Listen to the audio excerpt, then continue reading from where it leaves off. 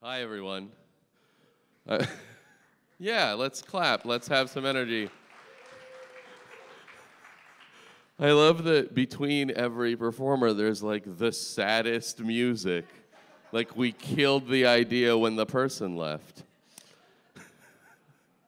Now, ladies and gentlemen, your next speaker, I'm very excited. We have from the President of FindTheBest, Rabin Yaghoubi.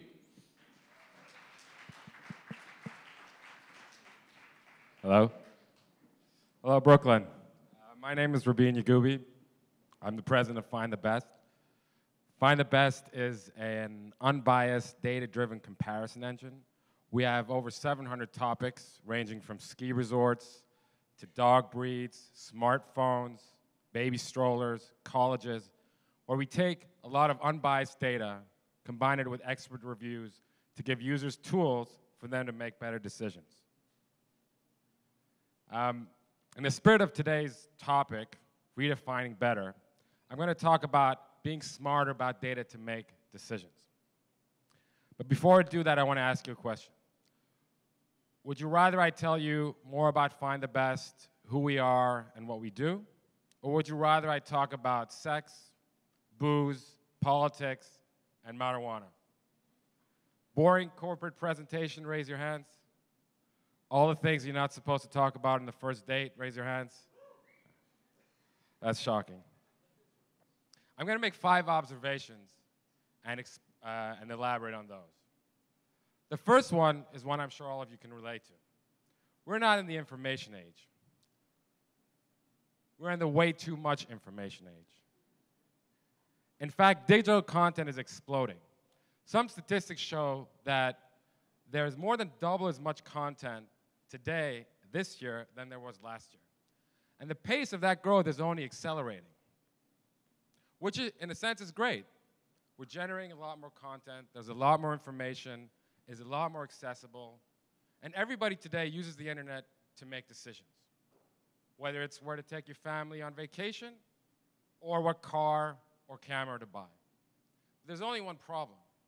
There's so much information now that it's become increasingly difficult to find what you're actually looking for. So let me give you an example. Marijuana, something some of you might be somewhat or more intimately familiar with. But I'm talking about the legal, medical kind. If you live in California, where they have dispensaries for legal, medical marijuana, and you want to find out who can deliver it at 4:20 p.m., you can go to Google and search. And this is what you'll find. Over 1 million results. And it'll take you a long time to actually find that dispensary that can deliver marijuana, for medical purposes only, of course, to you through looking at search engines. But what if you could take a tool that has done all this work for you, that has taken all this data, organized it, and gives you the information that you need? And that is exactly what we do. When we look at a topic, we research what are the attributes by which people make decisions on that topic. We then take data from multiple sources, organize it, and present it through filters to users so they can make the best decision for them. And that really helps break through the clutter of all the information on the internet. Which takes me to my second point. Open and available does not equal discoverable and usable. Let's take government data, or data of public organizations. They sit on tons and tons of incredibly interesting and valuable information. And for years, they've been hoarding it. But they're increasingly under pressure to make that information available to the public. It's our information. It's being paid for by taxpayers. And increasingly, they are making that information available. But here's another problem.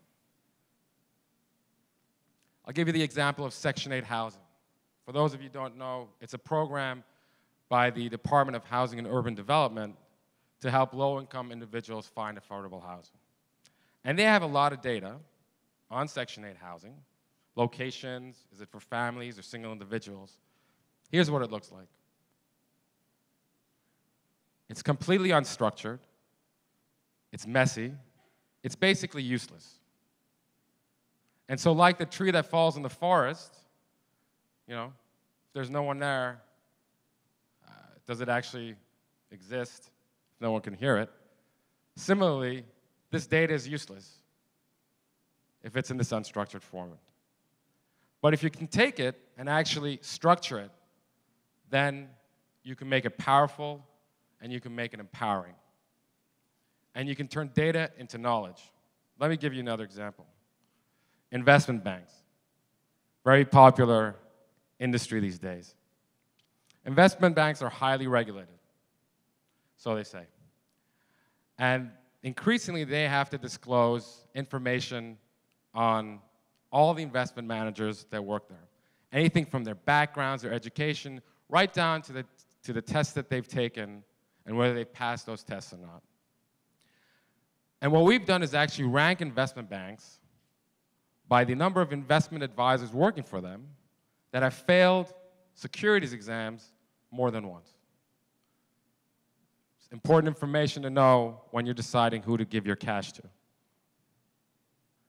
My next point is that structuring data requires an element of scalable human curation.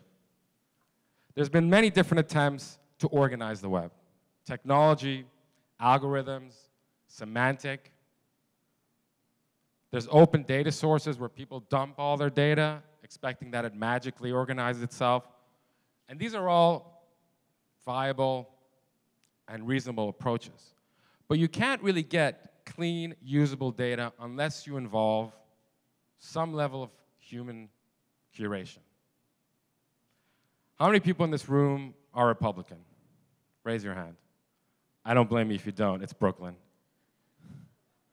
But what if you were Republican and you wanted to compare the candidates for the presidency side by side? You wanted to know who they are and what they stand for. You could research this for hours.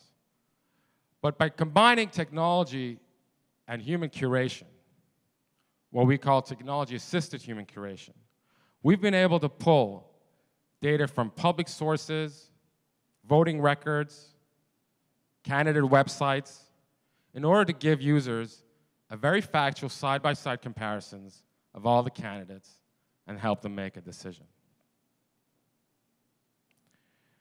My fourth point is about expert and social advice as key elements of the decision-making process. If you think about how we make decisions, there's basically 3 steps.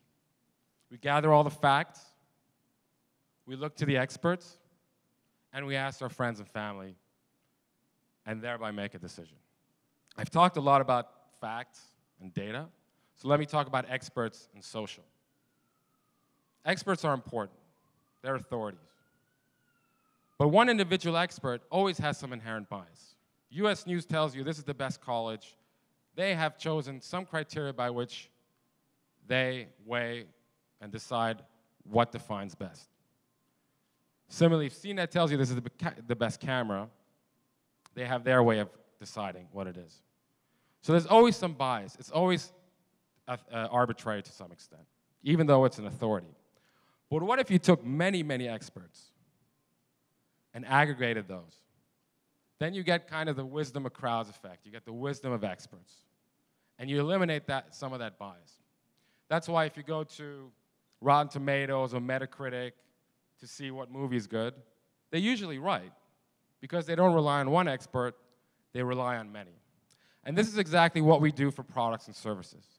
We take multiple different reviews from multiple different sources, we weigh them, we normalize them to give you what we call a smart rating.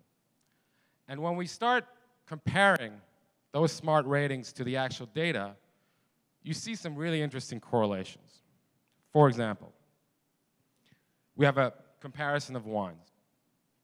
And we've seen that there's a very high correlation between wine and latitude. And that the best wines come 35 degrees north or south of the equator. Even more interesting, at least for me, is comparing expert ratings on vodka with price. There is no correlation. In other words, a more expensive vodka doesn't mean it's any better. So you might as well buy the cheap stuff. It's going to taste just as good, and it's going to get you just as drunk. The third element of decision making is social. And that's both the interest graph, as it's called, and the social graph. So Amazon has been doing this for years through collaborative filtering, recommending products to you based on what like-minded people are buying. And increasingly with platforms like Twitter and Facebook, you can actually engage your own social network into the decision-making process. So let's say I want to buy a new phone. I'm choosing between an iPhone and an Android phone. I've narrowed down to 2 choices. I post it, and I let my friends help me decide which of the 2 I should choose. My final point, and probably the most important one, is that everyone has a different better. Everyone has their own preferences and their own tastes. And when you go on the internet, you see a lot of sites that tell you top 10 of this, top 100 of that, best of that. But what is best for you doesn't necessarily mean it's best for me. And we see that when we analyze the number of filters that people use across our comparisons. So let's say dog breeds. When we look at dog breeds, people choose 9 different filters. Everything from life expectancy, is it good for my child, size, is it difficult to groom? Buying a dog is a very highly considered decision. So giving people the filters to be able to choose which dog is right for them helps them make that decision. My last example is probably the most personal decision of all, love. How many people here use or have used a dating site? Don't worry, there's no stigma. So if you're looking for the right dating site, and more people are using them to find love, as well as other things, you can go on Google, and you can check best dating site. You get over 350 results, million results, sorry. You get a lot of advertisers screaming for your attention. You get what we call affiliate shills, people that tell you they're the best, that either have their own ranking mechanism or have advertisers pay to rank them. And none of this is really personalized. But let's say you took all this information and you put it in a format where you let people decide what is most important to them. What ethnicity or sexual orientation, size of membership, not size of member, age, and education.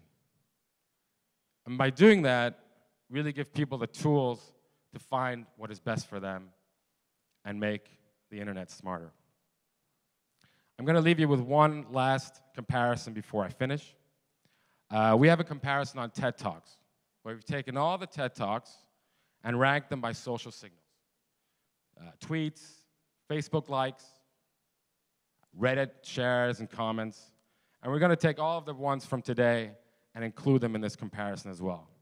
So I encourage you to share them and tweet them so that Brooklyn is well represented and gets the props it deserves.